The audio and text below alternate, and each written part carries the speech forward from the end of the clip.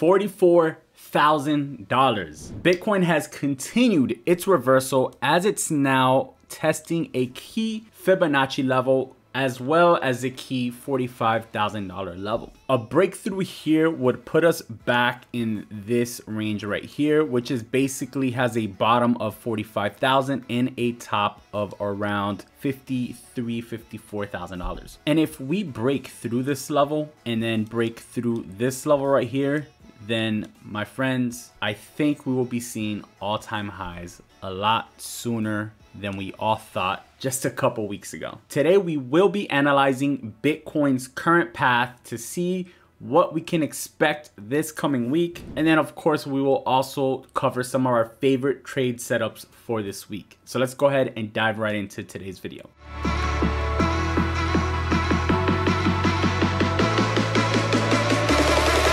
Hey, what's up? Jay here, and welcome back to Bitcoin Daily, bringing you guys the best tips, tutorials, and ideas to help you guys become profitable and successful investors. The goal of this channel is to empower you guys, the community, with the knowledge and resources to help you get up to that next level. So if you guys are new to the channel, don't forget to subscribe, turn on notifications, and smash the like button. Let's try to get 100 likes on this video. All right, guys, so first let's go over the trade setups that we gave you guys on Friday's video. So the first trade setup that we gave you guys was at $42,000. Remember, we wanted to enter on the break above 42,000. That's exactly what we got yesterday. And if you were able to ride that up to the point where we are right now, that would be around 5.8% profit. If you use leverage like we do, that's around 58% profit using 10x leverage. In Ethereum, we told you guys that the breakout entry we were watching for was $3,000. If you guys entered there and rode it up to its current price today, that would be also another 5.8% profit. And if you used our recommended leverage, which is usually 10x, that's 58% profit on that trade. You can see our open positions here in Bitcoin. We've been basically riding it as it's gone up, taking profits on the way and leaving runners, and then of course entering new positions at certain levels. So you can see that we currently have about $7,400 in profit opened right now. We've currently taken about another $5,000 in profit. And in Ethereum, we also have about $5,600 in unrealized profits right now. Altogether, we're sitting at about $18,000 in profit, and this is just over the last few days. If you guys want to trade with leverage like we do, so you can follow along with us, you can start by watching our Bybit tutorial. If you just go to our channel here and type in Bybit, you will see that we have several tutorials here on how to use Bybit. Our most recent one being this one right here, which we put up 3 months ago. And of course, if you want to sign up for Bybit, make sure to go down to the description, hit show more. And we have our partnership link right here with Bybit, where you can earn a bonus on your initial deposit. So make sure to check that out, guys. All right, so let's jump into today's analysis. As you guys can see here, we pointed out this hidden bullish divergence about 2 weeks ago. While everyone and their mother was saying that Bitcoin was going sub 30,000, we kept telling you guys a bounce needs to happen here. The same way prices can't just go up, they also can't just go down. Once we spotted this hidden bullish divergence, of course, with this falling wedge and the oversold daily RSI, we knew it was only a matter of time. Now, we do need to keep an eye on this RSI because it is getting very, very high. If we continue with this type of move up, we're very quickly going to be back in the overbought territory. And as we always tell you guys, whenever it's oversold or overbought on the daily, usually there's a reverse, right? So you can see last time that we had a similar move to what we're seeing right now, we quickly got overbought and had a pullback. So you can see it was a very, very small pullback, but a pullback indeed before continuing up. Now, once that happened, what you'll see is that we started seeing a bearish divergence as the RSI was lower, but prices were higher.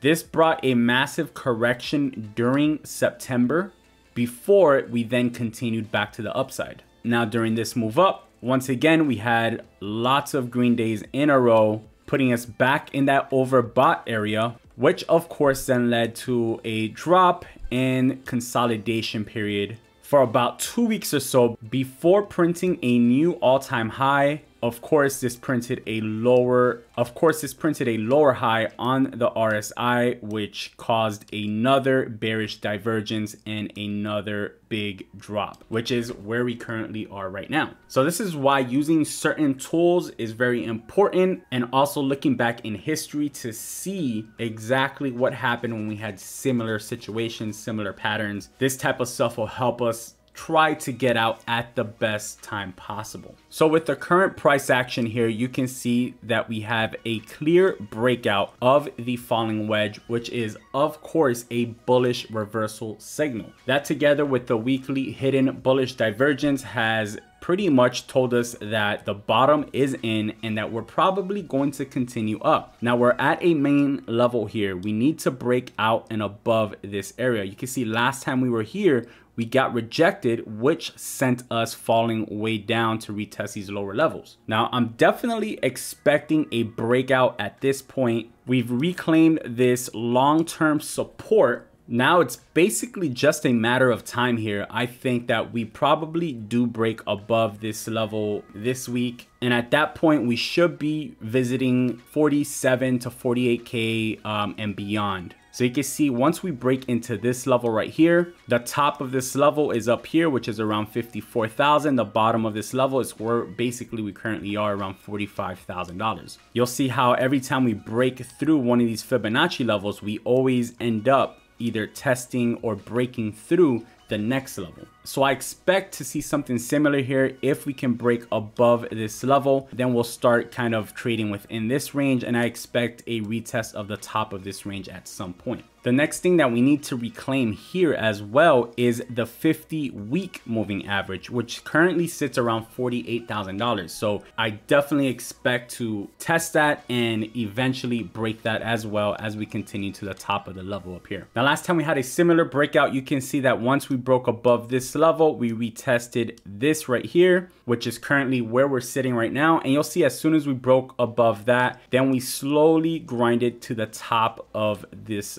range up here. Then you see we got this rejection here before once again breaking out of this level and again testing this level and breaking out of it at that point. So that's pretty much what we're expecting here. We're not expecting to go directly up, but we're expecting to continue breaking out, breaking these levels, probably see some smaller pullbacks as we continue up. I would think that the pullbacks will probably come once we start seeing the RSI on the daily in the overbought territory. That's when you could probably expect some pullbacks. Then I would expect a continuation up after the pullbacks, probably setting up, and then we got to reevaluate from there, right? So it is definitely possible to see some new all-time highs tested in the next couple months, really, maybe even sooner. You know how Bitcoin is, guys. Bitcoin moves very, very fast. Now, looking at the heat maps here, you can see that we have some orders. The biggest orders currently sit around 44,700. 44,750. So that's why we've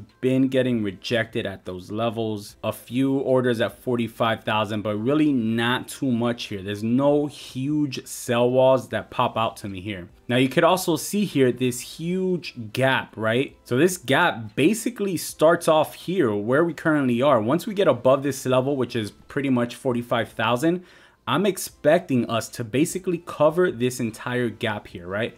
So on a break of 45,000, I'm thinking we cover this gap, which basically goes all the way up to around 46 is when it's the interest starts coming back in. But the more important levels are probably going to be $47,000 to $48,000. Once above 48, we basically have another gap here. Once above 48, we basically have another small gap here. And you see after 50,000, this is just a huge drop off here, right? And it doesn't pick back up to around 55,000. So those are all levels that we will definitely be paying attention to and keeping you guys informed about. All right, guys, so let's take a look at the trade setups that we will be watching this week. The main trade that we're going to be looking at is a main level that we've already mentioned multiple times. So you know we're going to be taking that trade. That's a breakout above this Fibonacci level. So if we see this break here above $45,000. It's the Fibonacci is not exactly at 45, but it's close enough. We're going to be looking to enter above 45, and basically, like we showed you guys, there's really not much going on until around 47, right? So we'll be looking to take profits as it moves up,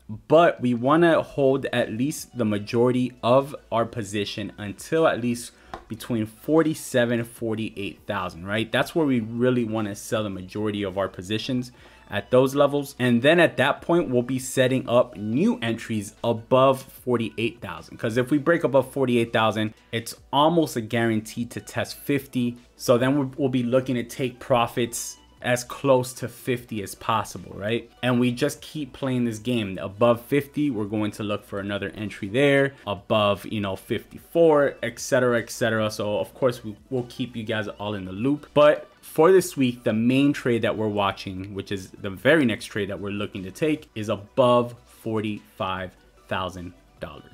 Very similar thing going on here in Ethereum. You see that we're also breaking out of this falling wedge. Ethereum was also, of course, oversold here. That basically marked the bottom, and now we're here at a main crossroads, right? We're at a main level, and that level is $3,200. So for Ethereum to break above 32, it will probably coincide with Bitcoin breaking above 45. So you'll probably be taking both trades at the same time. That's the trade that we're watching here in Ethereum. Above 3,200, we can expect that to run up possibly to around 3,800. Keep in mind that Ethereum is very correlated with Bitcoin right now, so it's just gonna follow Bitcoin. So there's no need to analyze Ethereum price action because it's just following Bitcoin, and the same goes for the majority of altcoins at this moment. So that's pretty much it for today, guys. Thank you so much for watching till the end. If you watched it till this point, make sure to drop it in the comments. Let me know that you watched it till the end. Also, if you've gotten to this point, don't forget to smash that like button. Remember, we're trying to hit 100 likes